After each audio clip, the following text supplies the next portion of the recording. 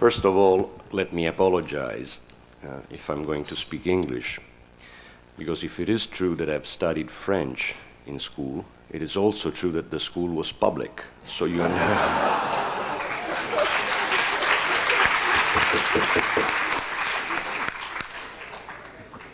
As you've heard, I'm supposed to talk about the Italian model.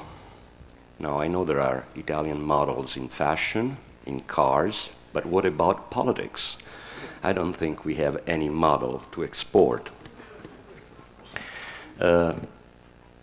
Supposedly, I should talk for 20 minutes. Now, that's a very long time, especially in terms of money. The Italian government spends $1.2 million every minute, so you understand how worried I am about it. Instead of a model, I shall try to tell you a story, the story of what has happened in my country in the past 2 years, a veritable earthquake that has completely changed the rules of the game in politics. As a background, let's go back to the beginning of '92, when there was the widespread perception that the Italian system of government was hopelessly in crisis. In the 1980s, we had a terrible acceleration of government, of the size of government. In 1980, total public sector revenue amounted to 34.6% of GDP. At the end of '93, it was 48.8%. So revenue has grown faster than inflation, faster than income. It has absorbed an additional 14.2 percentage points of GDP in 13 years.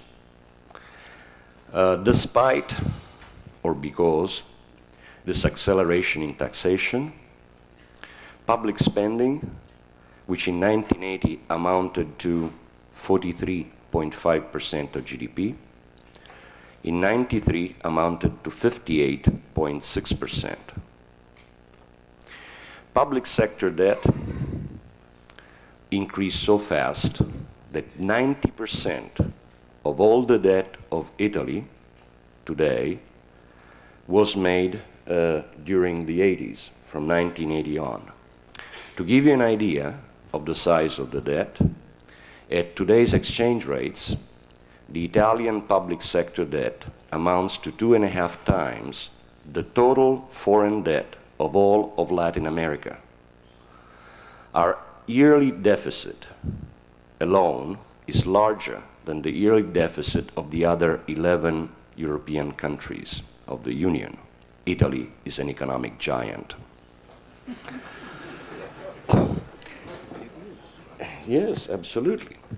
As for the efforts to reduce the size of the debt, the two governments before the present one are widely praised in the national and the international press as having done a great deal to contain the financial disaster. Well, figures tell a different story. From the end of 1989 to the end of 1993, public debt increased by 700 trillion lire. Now, in real money, that's $500 billion, which is money. 40% of all our debt was made in the past 4 years. So this was one problem. Together with this problem, and the two are intimately related, corruption exploded. A big wave of scandals came out.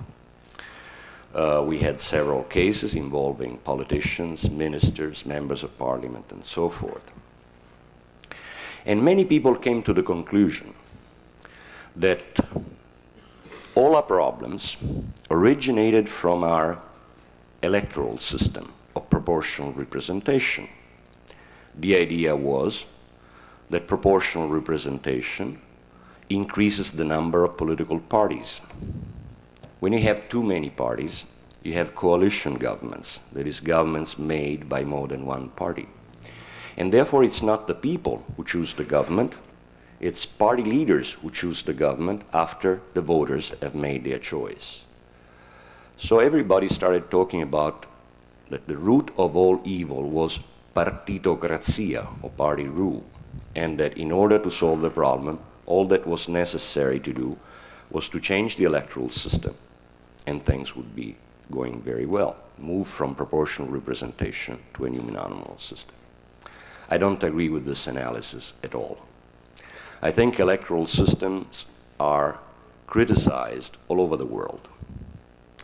The German system is criticized, the French system is criticized, the English system is criticized, the American system is criticized.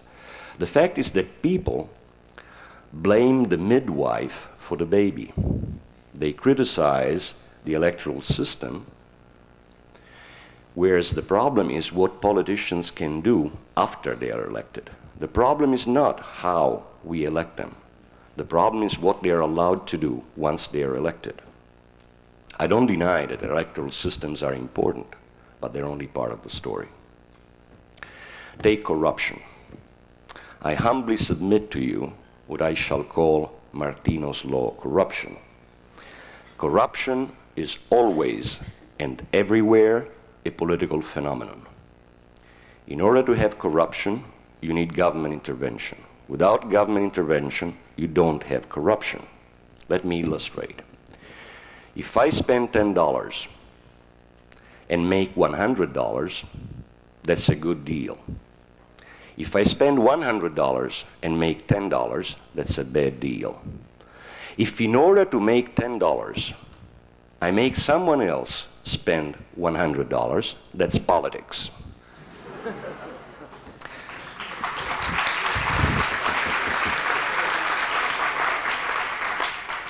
Anyway, what we did is we changed the electoral system, and we adopted a 75% uninominal, that is single candidate, majoritarian system. 75% of all senators and deputies are elected on a first-past-the-post basis, and 25% are elected in terms of proportional representation. Now, what happened is that at the end of '93, we had local elections with the new system, and the left had organized itself into an aggregation of party, rassemblement, you would call it in French. And with 34% of the votes, they got 82% of the cities. Since there was no alternative organized on the other side, the left was organized, but there was nothing else on the other side. With 34% of the popular vote, they won the government of 82% of the cities. All the major cities have a left-wing mayor. At that point, we realized that if we didn't do anything, Italy would have a left-wing government. And by left-wing government, I mean a government dominated by the reformed communists, PDS, the Democratic Party of the Left, by the unreconstructed communists, called Rifondazione Comunista, and by assorted lunatics. So we decided that something had to be done. And I had met this successful entrepreneur. You probably have heard of him. His name is Silvio Berlusconi. And he had decided to do something to offer Italian voters an alternative to the left when election time came. The interesting thing about Mr. Berlusconi is that he never laughed when I expressed my libertarian views. You know, for years, we radical free marketeers in Italy have been very few. In fact, at the time of the Mont Pelerin Society conference in Stockholm, not many years ago, Sergio Ricossa, Veniero del Punta, and I were on the same flight. And Ricossa said, we should never do that, because if the plane falls, all libertarians will disappear. So Domenico da Empoli was on the same flight, yes, that's right. It would have been a disaster. The liberal tradition in Italy would have disappeared. And expressing liberal views in Italy for many years was a very tiring and difficult task, because people would not listen. Instead, Berlusconi did listen, and so together we put up a program, in fact I wrote most of it, of radical reform. The program included a single rate income tax. It included school choice and education vouchers. It included the privatization of public health and health vouchers in its place. It included reverse revenue sharing in the relationship between central and local government, extensive privatization, you name it. Our program was probably the most radical program ever presented, not only in Italy, but in Europe. In fact, Mrs. Thatcher would look like a moderate socialist compared to our program. These were the views that were debated during the campaign. Mr. Berlusconi organized this movement called Forza Italia, you probably heard about it, and the debate for the elections began. And I remember those terrible weeks, during which, at the beginning especially, Berlusconi didn't want to go on television, because even though he's a TV tycoon, he told me, he said, I don't know anything about television, you go and debate. And so I had to go debate things on TV. And it was rather, nerve-wracking. But for me, why did I do it? I mean, I was in the university, I was a happy academician, tranquil life. The year had 9 months. There were 3 hours in the week and 45 minutes to the hour. So why did I go into the rat race of politics? Because for the first time, I saw a chance of seeing my views debated in public. And that was what I always wanted. Let me stress one point. I had, and I have, no delusion about that radical program being implemented soon. The resistance of interest, the opposition of pressure groups will make it impossible to have the radical reforms that we were talking about. We'll try, but I doubt that we'll succeed. However, it was very important to have the ideas debated, because this is the beginning of a process that might eventually lead to the kind of change we want. It's the beginning. If those views were not debated, we wouldn't have had any chance. So that was why I entered politics. I'll cut a long story short. The campaign was very hard. I did not want to run for parliament. In fact, 24 hours before the deadline, I said, no, I don't want to run for parliament. But Berlusconi was very insistent, and so I had to run. In fact, not only in one constituency, but in 2. And since I live in Rome, he thought it wise to make me run in Sicily, 500 miles south, and in Milan, 500 miles north. During that terrible month, I lost 7 kilos. I had to give I don't know how many public speeches. I remember one in Catania to 1,500 people in Sicily, at the end of which I was forced to hug nearly the whole population, including a big dog. And finally, the campaign came to an end. And the day the campaign was over, Carol and I were going back to Rome in the car when Berlusconi called me. And he said, how do you feel? And I said, terrible. And he said, why? And I said, because if things go the way you hope, I'm going to be elected. And if I'm elected, my wife will have to sleep with a politician.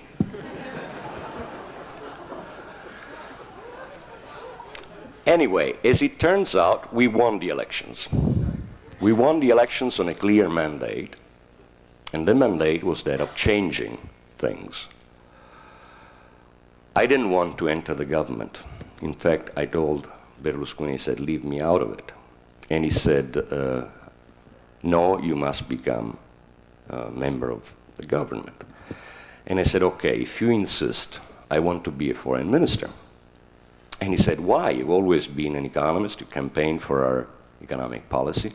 No, I said, I want to be foreign minister because the foreign ministry is close to my home and it has a nice parking lot. And that's how I became a foreign minister. Now, what does all this amount to? I mean, what can we learn from this very Italian picture? One thing, there is a great demand in all our countries for new ideas. Any politician who takes the risk of expressing radical pro-free market views is going to succeed. We must have the courage to support these views, even though we know that in the short run we cannot implement them. We must start using elections as a pedagogic device to teach people the importance of freedom. They are prepared for it. They want to hear it. So, if I could give a bit of free advice, I never give free advice if the price is too low, to my French friends, I would recommend that they start moving towards the radical libertarian position. And then maybe we will all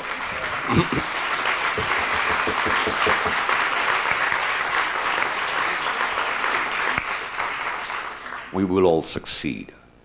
One final note of optimism. If Italy succeeds in solving her present problems, I shall consider that as definitive evidence that God is Italian. Thank you.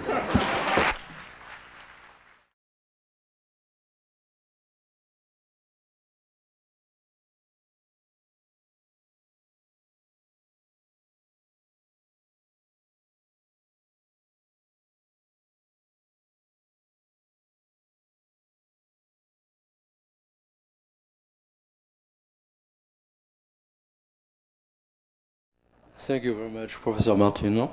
And now I will give the place to Prime Minister Vaclav Klaus, who will give his lecture about the Czech model, if it exists.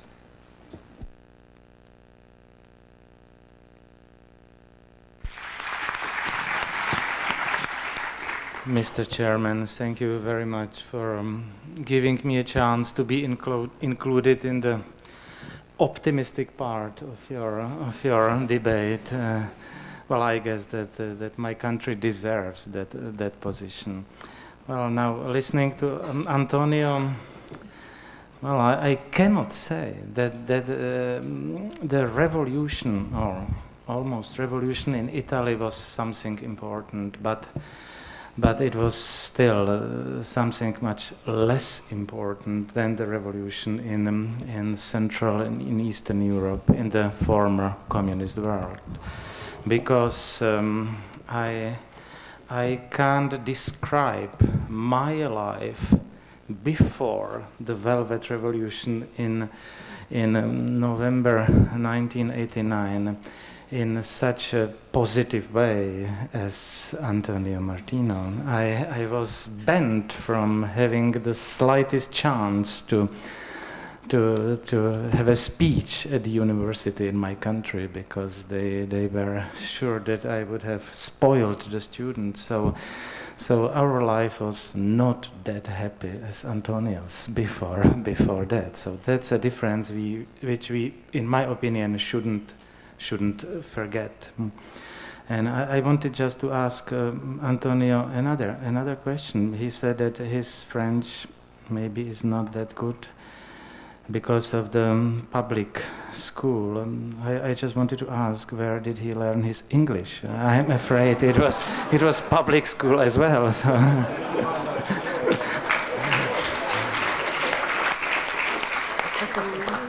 And as far as I know, everybody in France is studying at the public school, so to make those easy correlations would be too simplified.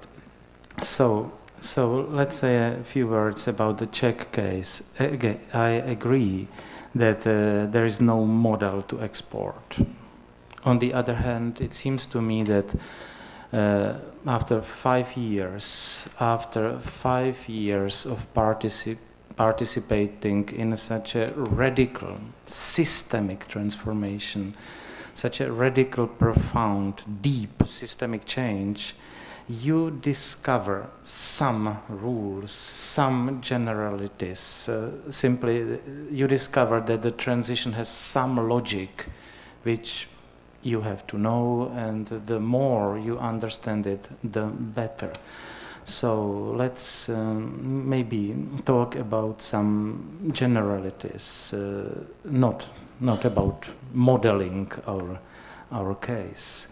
It seems to me that the Czech Republic has now entered what I call the post-transformation stage already.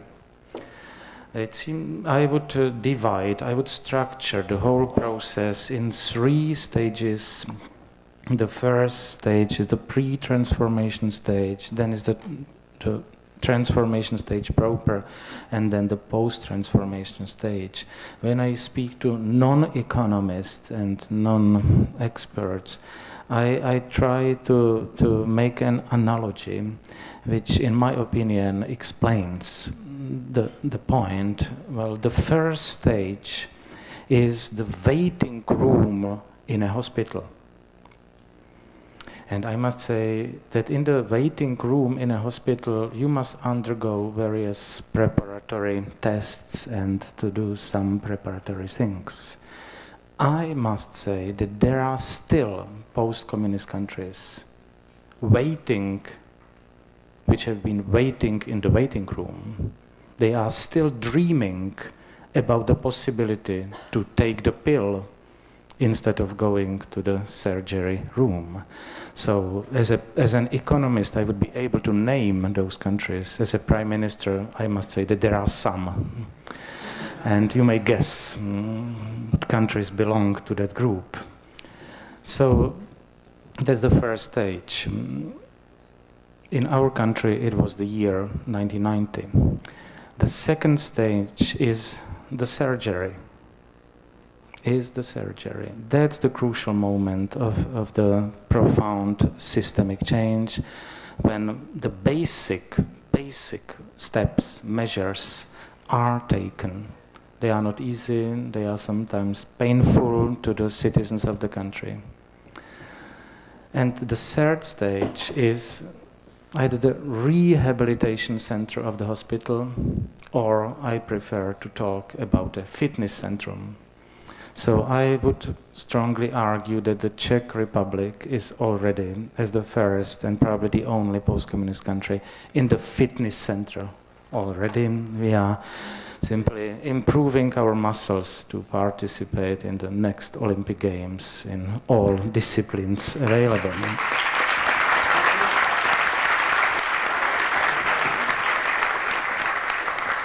Well, it seems to me that the structuring has a deeper logic, and I can debate, not now, not here, the differences in those individual stages, because in all those stages the role of the politics, the role of the government is different and has different tasks, and it's important to know that. It's for the young generation to write doctoral dissertations exactly about that. So when I say that we entered the post-transformation stage already, where, as I always say, the heroes of the game are not the radical reform politicians, but speaking in this atmosphere, the heroes of the games are the Schumpeterian innovators, entrepreneurs, managers, simply not the political side of the matter, but the real people at the micro level. So the question is, what's the mechanism which has brought us to that stage, to that level? And I will give, some of you will be there Monday morning at the Mont Pelerin Society meeting in Cannes.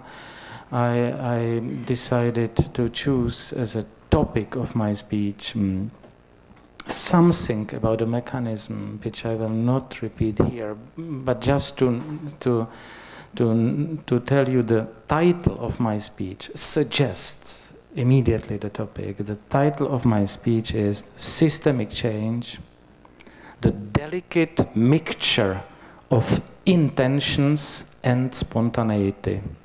It's the famous Hayekian topic, and we speak about spontaneous order.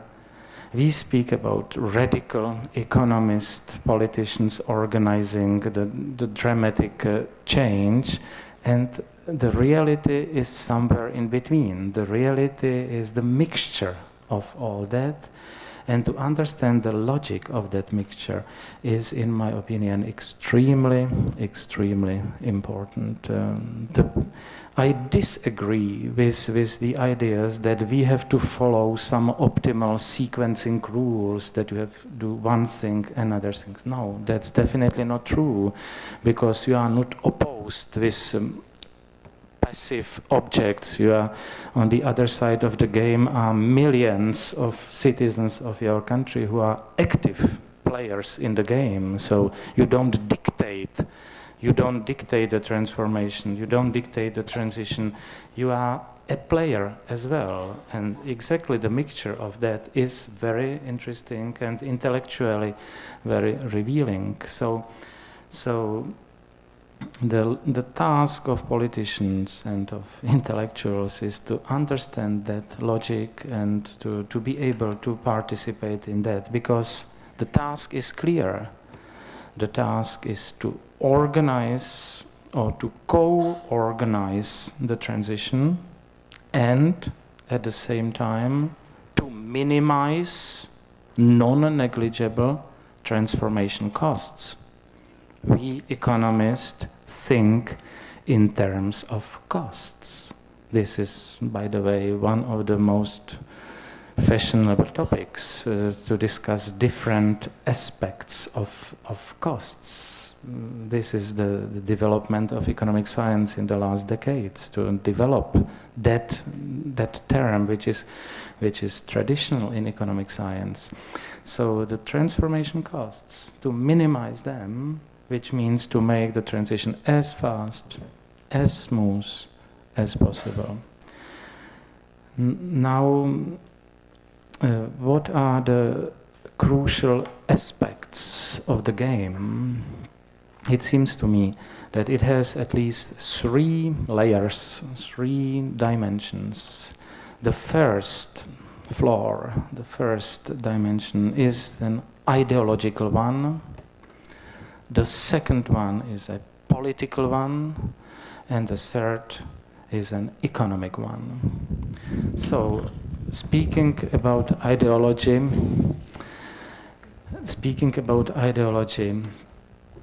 you must be able to formulate a clear and a transparent vision of a society you would like to have. That's absolutely crucial. And again, I would argue that there is a difference between our country and the rest of the post-communist world. Our vision is more transparent and more straightforward than in any other post-communist country. It has some historical roots because we had our 60s. We had in our country our flirtation with the third way. Some of you may remember the reforms in Czechoslovakia in the 60s to find socialism with a human face. This is something what was a crucial topic for all of us. We have been attacking that. At that time I was in the postgraduate age, and that's something for us absolutely crucial. So the country underwent that stage, discussed it, debated it more or less openly already in the 60s. Then the Russian invasion came. All of us were fired from our academic positions, not having the 3 hours of lectures a week, doing jobs much less interesting and much less entertaining. But I think it helped us it helped us ideologically. So our position is much stronger than in other countries. And we were extremely lucky, at least my generation was extremely lucky because of that dramatic crash connected with the Prague Spring and the Soviet invasion. We were absolutely out of any possibility to participate in the old regime. In other countries, with their perestroika style reforming in the 70s and 80s, almost all our friends, with some exceptions, I see Dr. Winnicki here in Poland, almost with a few exceptions, all our friends in other, at that time, communist countries were members of various government commissions, sub-commissions, preparing the perestroika-style reforms. We were not able to do that. Therefore, our position was much more aggressive and much more straightforward, much more ideologically clear. So that's the ideological side of the matter, which, in my opinion, is absolutely crucial. Second is the political side of the matter, which means the ability of politicians to sell the vision to the citizens of their country. It was a tremendous job, and simply we have to persuade the citizens of the country that this is the correct way how to do it. We have to persuade them to enter politics, to participate in the political process, and to create a basic national consensus supporting all of that. Again, it seems to me that my country relatively succeeded in that more than some other countries. And so that's the political side of the matter, which I, as an economist, after 5 years almost of experience in a political life, I consider probably even more important than the technical economic side of the matter. Without basic elementary support, you simply can't do anything. So a permanent campaigning, traveling all over the country from Catania to Milano, and making public speeches. Well, definitely this week I had 3 such rallies in my country. Permanent job, permanent attempt to explain, argue, defend is absolutely crucial. And finally, a few words about the economic side of the matter, the reform strategy. What are the basic moments, basic arguments?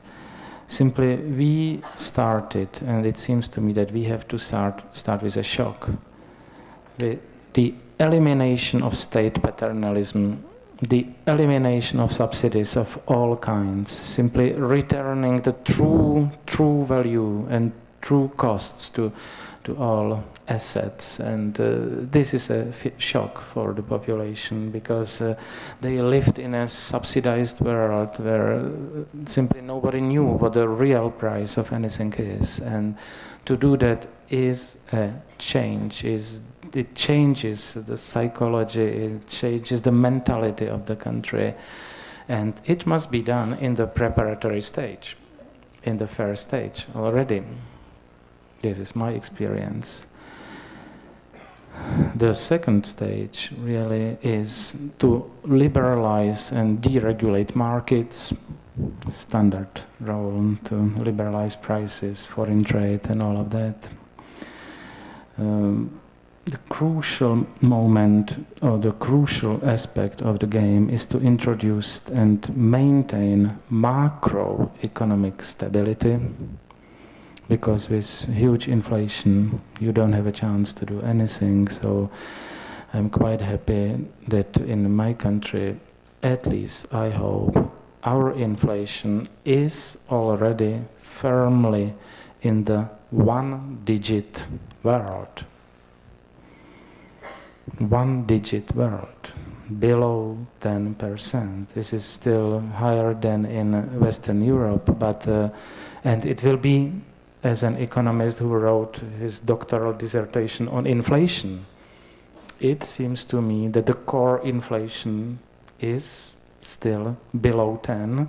It's not 2, 3, 4% in Western Europe just now. So I see as a problem to go down with inflation to that level. That will be a difficult job with all the adjustment processes still going on, which create some inflationary bias into the system. As you know, we are a country with a very dramatic macroeconomic policy. And as a finance minister, I presented 3 budgets to the parliament as a finance minister. As a prime minister, this Wednesday we presented my 3rd budget into the parliament, and you must admit that 6 state budgets, all of them balanced budget without 1 crown of deficit, is something which deserves already a debate.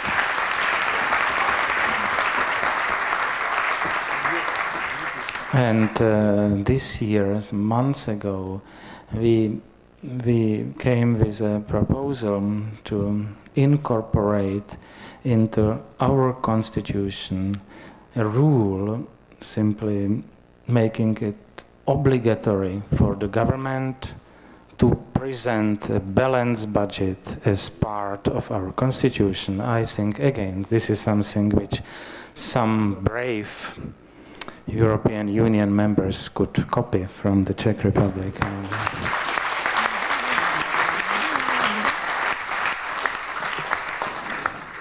And I must express my gratitude to Antonio Martino, because we met 2-3 weeks ago in Chernobyl, Lago di Como, at a conference in Italy, and it was immediately, it was days after our presentation of the idea of the balanced budget as a constitution rule, and our media supposed that I am absolutely crazy to suggest anything like that, and they asked Martino what he thinks about that, and his answer was so positive and unexpected. He didn't expect that question, and I have to express my gratitude, Antonio. It was very helpful, really.